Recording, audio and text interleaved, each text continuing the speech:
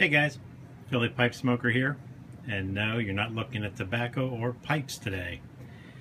I've been meaning to do this video for quite a while. I've had to take some things off the shelf anyway to strengthen the shelf up a little bit, so I thought maybe today was a good day to make this video.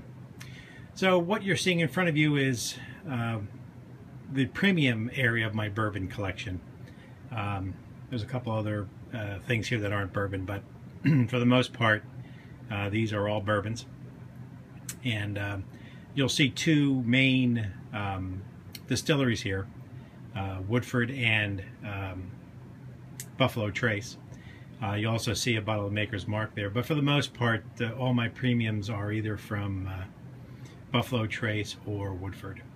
What you're not seeing here is one of my favorite everyday bourbons. If I could afford to drink it every day, would be just a standard Woodford Reserve. When I have it, when I do get a bottle, I do drink it because I enjoy it so much. But basically, I just kind of go over what we have here and show you my collection. I'll start off on the Buffalo Trace, and the first bottle is Old Rip Van Winkle 10-year-old.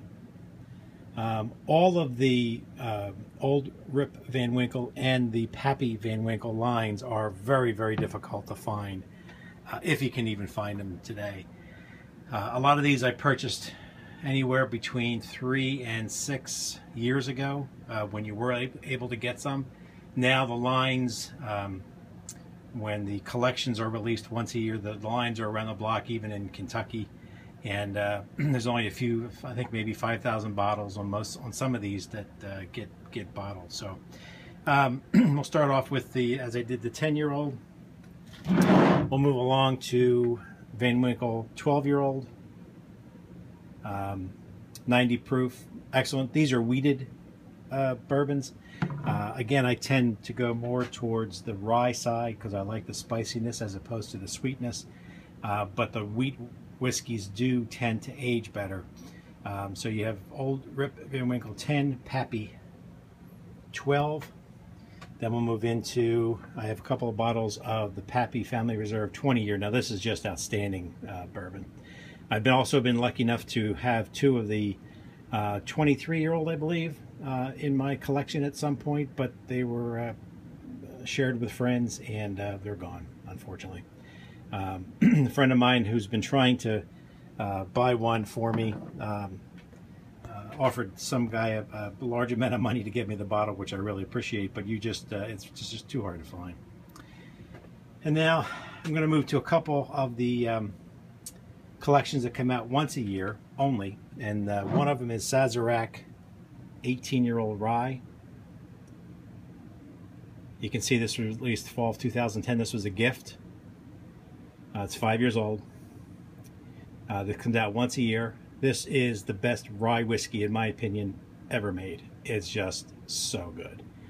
It's extremely powerful flavors. It's only 90 proof, but man, it's good stuff. And now I'm going to show you what I think is the second best bourbon ever made, and it is Stag Junior. This is done at 132 proof, as you can see. Barrel proof. As it comes out of the barrel, it's put right into the bottle. It's unfiltered.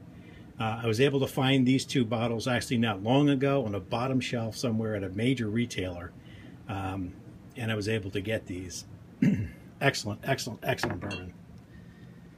Best bourbon, in my opinion, ever made.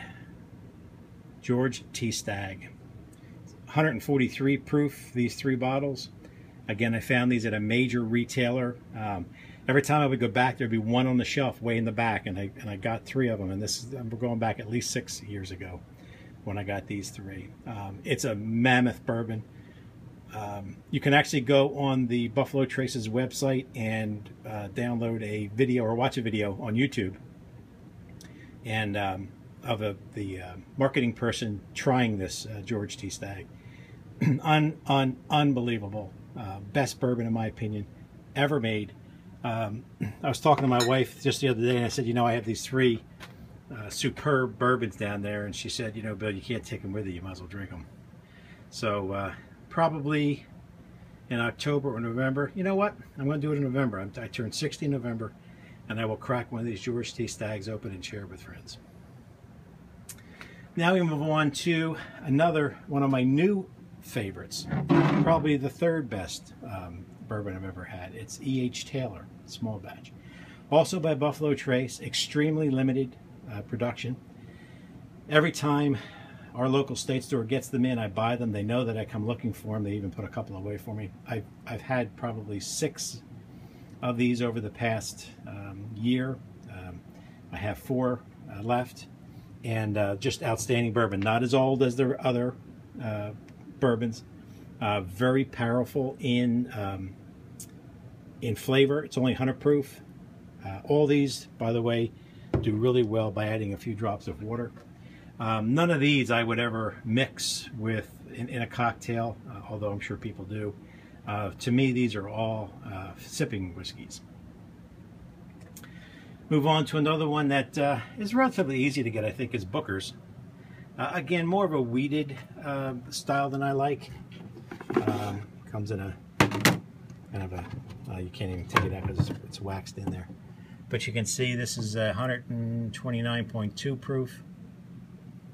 And allegedly one of the first small batch single barrel bourbons. That's what I hear. That in Blanton's. They both make that claim, I believe.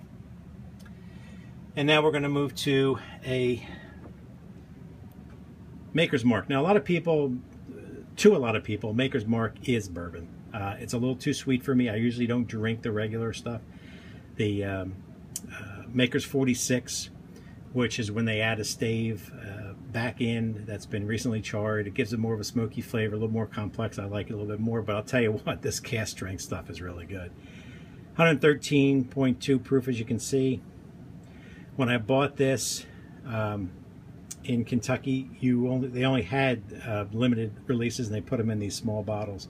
I have now been able to purchase a full-size bottle of the cask strength, and we'll certainly do more of those in time.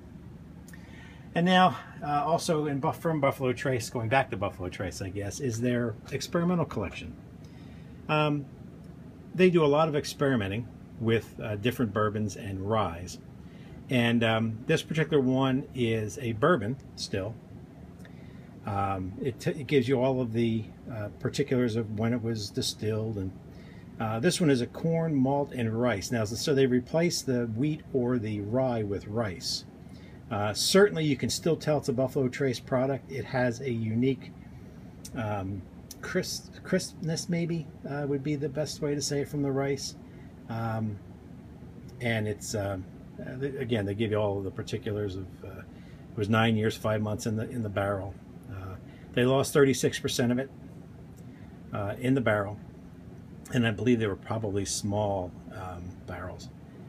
90 proof, chill filtered, so it does have some filtration, but I'll tell you what, a unique bourbon, to say the least. And now we go to Woodford.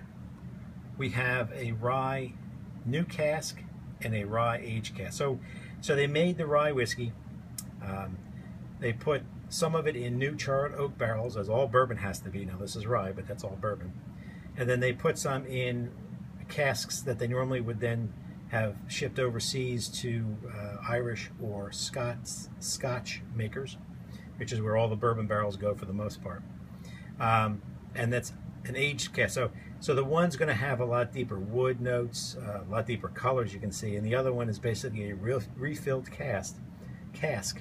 I haven't tried either of these. I got them a few years ago when I was down in Tennessee.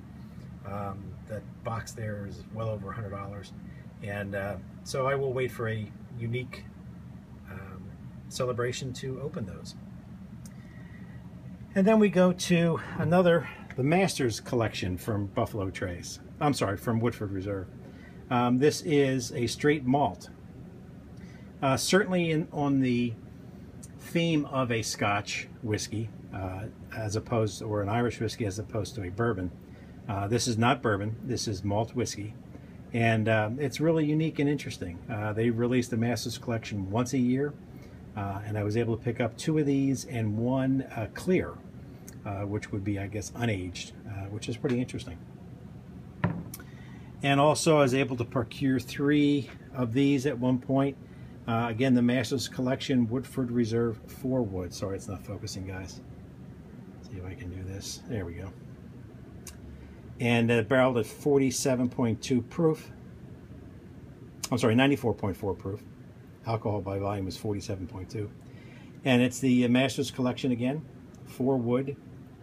So if you can look at it up online, but it's basically where they add wood or move the bourbon 4 times, so it gets wood 4 different times, 4 influences of different woods, different chars.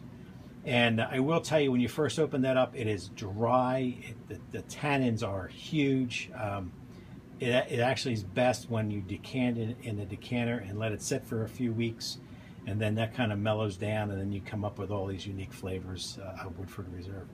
Woodford Reserve is the only one that I know that has all fruit flavors. I've tasted a bunch of different fruit and spice notes in Woodford. Again, Woodford's probably my go-to every day if I could drink it. So anyway, there's my premium selection of my bourbons and whiskey. I hope to do a second video on just Jack Daniels. I have quite a few different releases from Jack Daniels, and if this is well received, I will certainly do that. Thanks, guys. Hope you have a great weekend.